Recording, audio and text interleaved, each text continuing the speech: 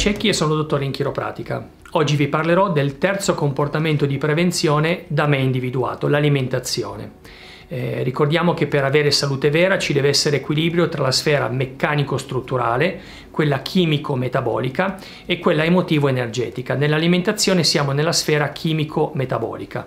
Noi siamo quello che mangiamo, così come è importante mettere il giusto carburante nell'automobile, così è importante mettere il giusto carburante nel nostro motore, anche perché dal carburante che mettiamo, cioè dal cibo, noi ci ripariamo.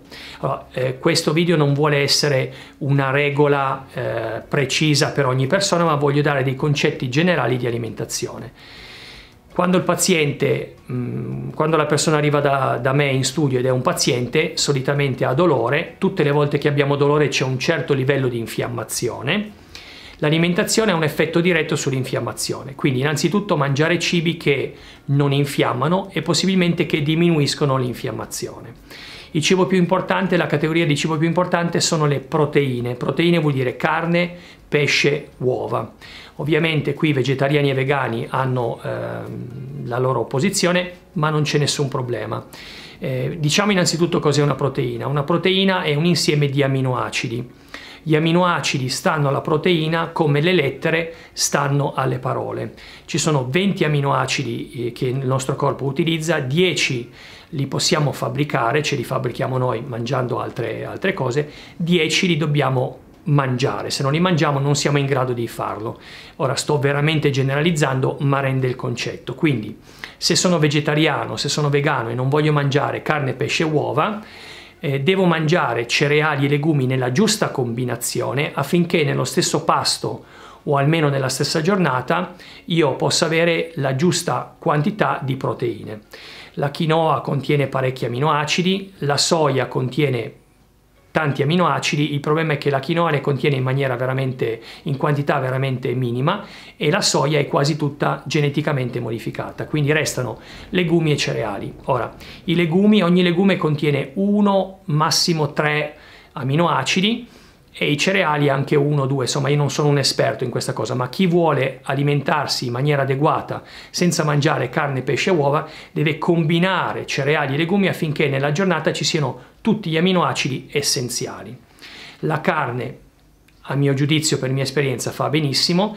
Il problema è se mangio solo carne o se mangio troppa carne. Quindi, tutte le volte che mangio proteine devo mangiarci insieme verdura. Quali sono le proporzioni che più o meno vanno bene? Allora, per ogni porzione di proteine, per porzione intendiamo 80 grammi minimo, 120 grammi massimo più o meno, devo mangiare un piatto di verdura, non una porzione ma un piatto. Quindi molto a vantaggio della verdura. Le proteine sono indispensabili per il sistema immunitario, per il sistema riparatore, per il sistema endocrino, per tutto quello che ci serve nei processi biologici dove dobbiamo fare trasmettitori e altre proteine. La verdura è importante perché quando mangiamo carne, pesce e uova abbiamo prodotti di scorie, cambia il nostro pH e quindi la verdura permette di pulirsi, poi dà micronutrienti, minerali e quant'altro, e la giusta combinazione di una porzione di proteine, un piatto di verdura permette di mantenere un equilibrio chimico e la pulizia adeguata del nostro sistema digerente.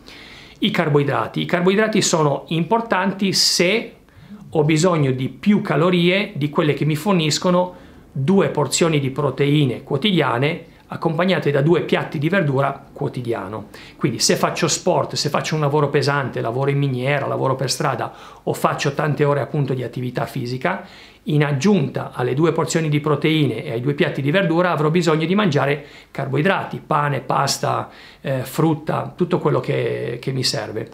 Se invece sarò soddisfatto delle 2 porzioni di proteine e 2 piatti di verdura, non ci sarà bisogno di mangiare carboidrati. Importante evitare il più possibile i cibi che non sono stati fatti originariamente per l'uomo, in primis il latte vaccino. Il latte vaccino è stato fatto da madre natura per il vitello. Il vitello è un erbivoro ruminante, noi siamo carnivori onnivori. Non bisogna studiare tanti anni per capire che quello che è perfetto per far crescere un vitello erbivoro ruminante non è così perfetto per far crescere e alimentare un essere umano. Ora, se sto bene e lo tollero, il formaggio è buono, uno ne può mangiare quanto ne vuole. Se ho delle difficoltà o dei disequilibri nella salute, considerare che la caseina, non il lattosio, ma la caseina infiamma sempre e comunque.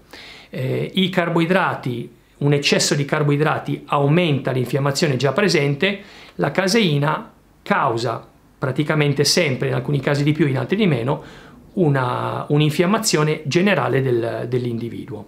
Quindi, ricapitolando concetti generali, 2 porzioni di proteine al giorno, 2 piatti di verdura. Altra cosa importante, nella verdura, ai fini dell'infiammazione, ci sono 4 ortaggi che non sono propriamente verdura. Queste sono le solanacee, patate che comunque sono amidi, pomodori che comunque è un frutto, melanzane e peperoni. Li posso mangiare, ma le solanacee, soprattutto fuori stagione, contribuiscono ad aumentare il livello infiammatorio. Grazie e arrivederci al prossimo video.